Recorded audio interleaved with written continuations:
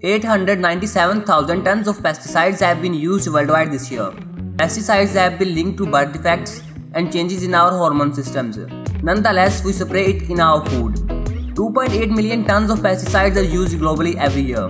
In this video, we will talk about effects of pesticides on humans. First, they mess up your hormone system. Pesticides are used to protect crops from pests and insects, but there is a downside.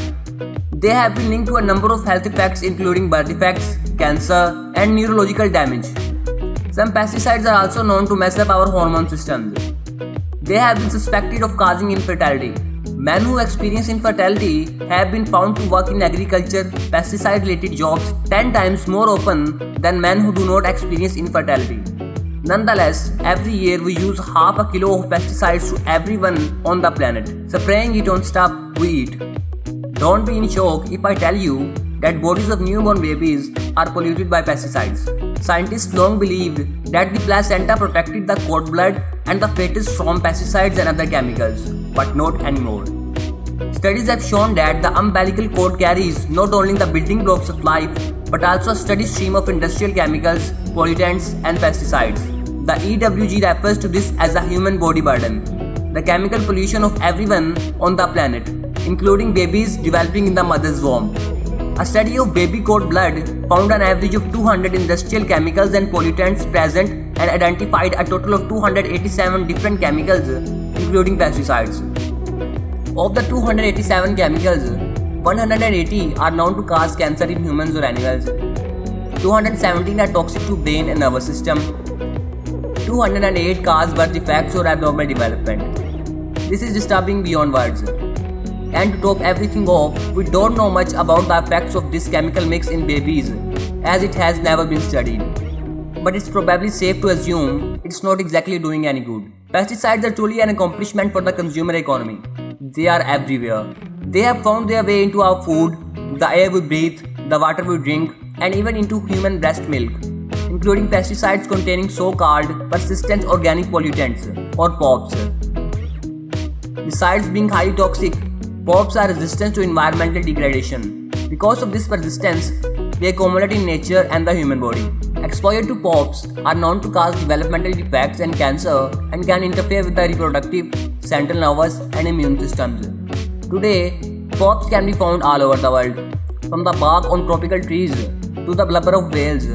Tests on trees in more than 90 locations worldwide found POPs everywhere. In 1935, 30% of harvests were destroyed by pests, crop diseases, insects, weeds, etc. In 2000, this number had gone to 37%, despite a massive 42-fold increase in the use of pesticides since 1945. Besides, the pesticides used today are many times more powerful. Pest resistance is a growing problem. Over time, some pest species develop resistance to pesticides. Stronger or new pesticides are therefore needed. Resistance to the toxic DDT pesticide, for example, appeared as early as in 1946, and pesticide resistance has today been detected in about 1,000 major pest species. There are more than 20 different types of pesticides, normally categorized according to the pest they target.